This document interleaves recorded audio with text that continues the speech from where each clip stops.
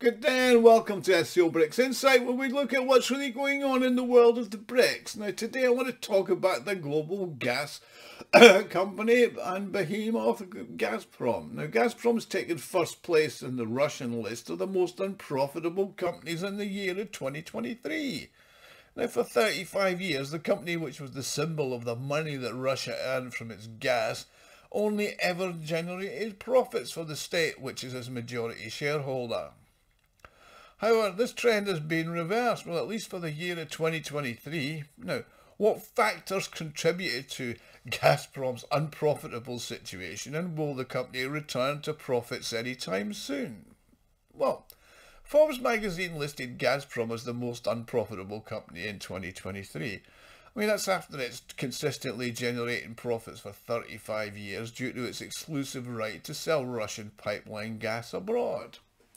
I mean, 2023 will be remembered as Gazprom's most challenging year. I mean, its loss amounted to 583 billion rubles, which is about $7 billion. Now, the primary cause of the loss can be attributed to the depreciation of its non-financial assets by 1.1 trillion rubles and the impact of exchange rate differences, which amounted to a loss of 652 billion rubles, which is about $8 billion. So effectively, we're talking about accountancy procedures and losses only on paper and not actual cash. I mean, it didn't lose money selling gas.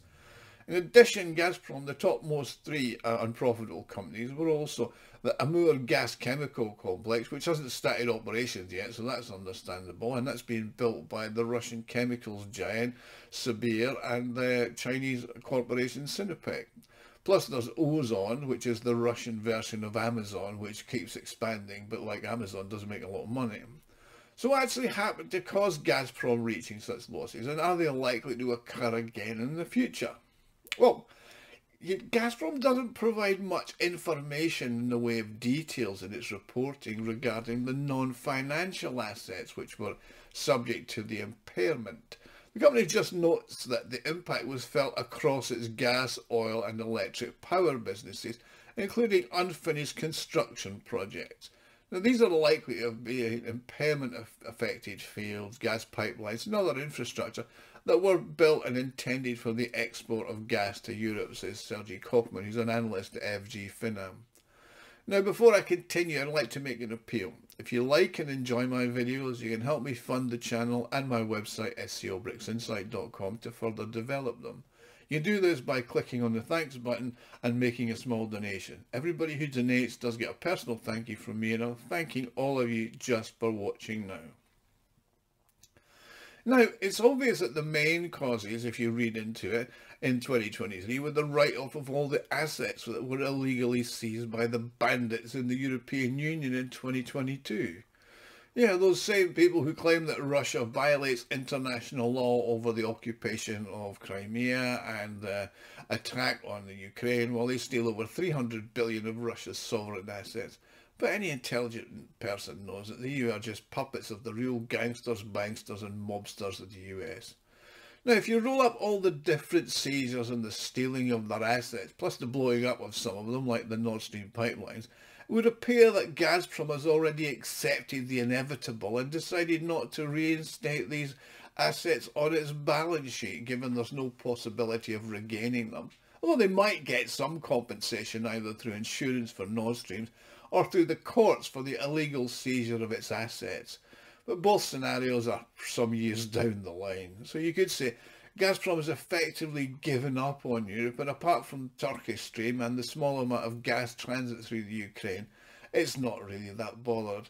Now, it's probable that some of the asset that it also refers to is Gazprom's share in the Polish company Europol. That operates the Polish section of the Yamal-Europe pipeline, which shut down by the Poles. Additionally, the Gazprom Germania, which had numerous Gazprom subsidiaries, was also arrested and then stolen by the Germans. I mean, Gazprom wrote off the value of these companies, which resulted in its large paper loss, says Igor Yushkov, who's an analyst at the Financial University of the government, and he's a member of the National Energy Security Fund, so he knows what he's talking about. Now, Negative exchange rate differences are mentioned in the report, and now they're associated with the collapse of the ruble in early 2023. The situation was observed last year by any company who had foreign currency liabilities that exceeded their foreign currency assets, according to Kaufman. Now, Yushkov also highlights the 600 billion ruble increase in taxes that the Gazprom was required to pay last year by the Russian government. I mean, in 2022 and 2021, Gazprom got excess profits from gas sales in Europe. This is when prices went crazy from mid-2021 and were above $1,000 per 1,000 cubic meters. And in 2022, they went to several $1,000s. So the Russian government wisely opted to take advantage of these windfall profits. However, they didn't do this through the normal channel of dividends, but in the form of taxes, which is a bit more straightforward and experienced approach. I mean, Gazprom was then required to pay an additional premium of 50 billion rubles per month, which is about $800 million in mineral extraction tax, regardless of the quantity extracted. Of course, over the year, it amounted to 600 billion rubles, which is, well received by the Russian treasury, states Yushkov. Now, the decline in revenue from gas exports to Europe also contributed to the losses. I mean, in 2021, Gazprom supplied around 150 billion cubic meters to Europe. In 2023, the decrease in supplies, and the figures stand at about 60 billion. Now, due to the continued high export volumes in the first half of the year, there was a significant decline in September following the Nord Stream explosions. Then prices of the EU reached unprecedented levels, and of course they were effectively offsetting the decline in volumes. More money for less gas.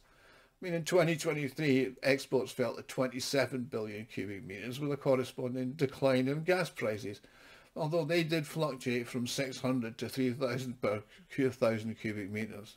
Now, the situation with the European direction of gas with Gazprom is similar to, two routes, Ukraine and Turkish Stream. I mean, in 2023, Gazprom's revenue before excise taxes and export duties from all gas exports went down from 7.3 trillion to 2.9 trillion rubles. Now, the reduction in revenue is attributable to both the decline in export volumes to the EU countries and the normalisation of gas prices. Well, they're not actually that normal, but, it's normal-ish. Now, in 2024, Gazprom's outlook is more promising, although the country will demonstrate profitability in the wake of the challenging market conditions of 2023. I mean, it's going to boost its pipeline gas exports to Europe by 3 to 6 billion cubic meters, and they'll be between 33 and 40 billion cubic meters. Meanwhile, the average price for the gas is going to be 380 to 400 per 1,000 cubic meters, and that's dollars. So it might have cut deliveries by 60%, but it gets doubled the revenue it used to get for the supply. So there is a silver lining there. Plus, the additional shipments of several billion cubic meters are planned for Uzbekistan, Kazakhstan, and other places. So, plus China's increasing its purchase on the power of Siberia too, which will be another 8 billion cubic meters, but it's another 30 billion to add to the total. Okay, that doesn't make up for the 90 billion of cubic meters lost to the European market, but it's a start. Plus, the prices are reasonably good. Now, in 2024, the write-off of European assets will no longer be applicable, although the increased mineral extraction tax will still be in effect. Additionally, the domestic market is going to increase the gasification level, hopefully by around 80% by 2030. It would be unwise to think that that's going to make a big difference, but it's a gradual process, and it is fixed income that is directed as gas use industrially continues to grow. That's tens of billions of cubic meters of additional demand across Russia rather than hundreds of billions, but it's still growth. This year the company's already received a net profit of 1.1 trillion rubles. That's the first half of 2024, which is around $15 billion. And that's not exactly chicken feed now, is it? Now, while Gazprom did report a strong performance in the first half of the year, it's not likely to say that the company fully coped.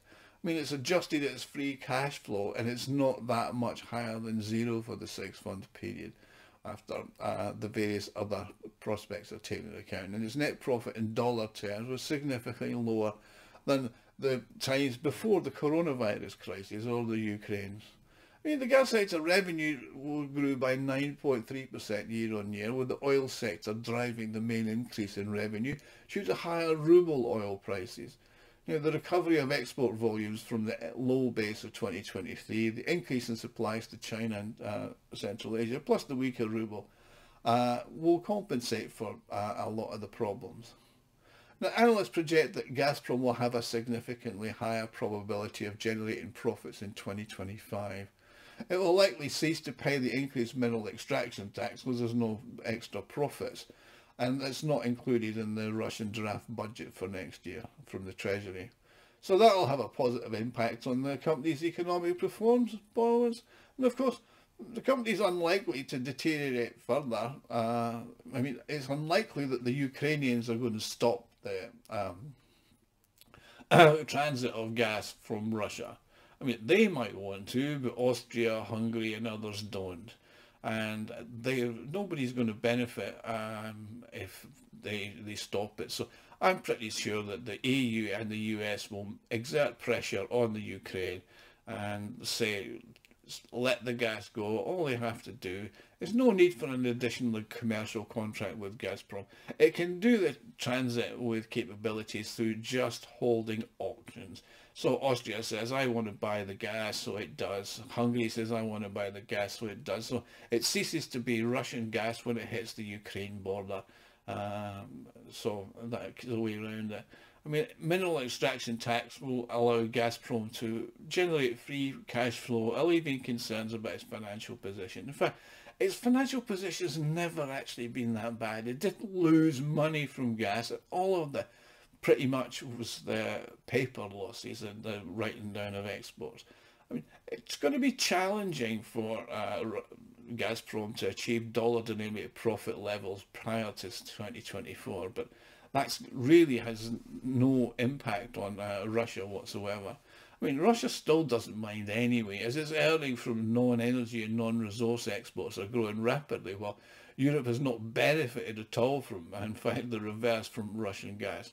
I mean, Europe suffered much more than Gazprom's paper losses, with its economy is destroyed and its citizens impoverished. Now, thank you for watching. Please like and subscribe. If you enjoyed this video, you can help me fund the channel and the website SBR&x by clicking on the thanks button. And don't forget the comment section. Love to hear your comments, love to read them, and love to respond to them. Thank you.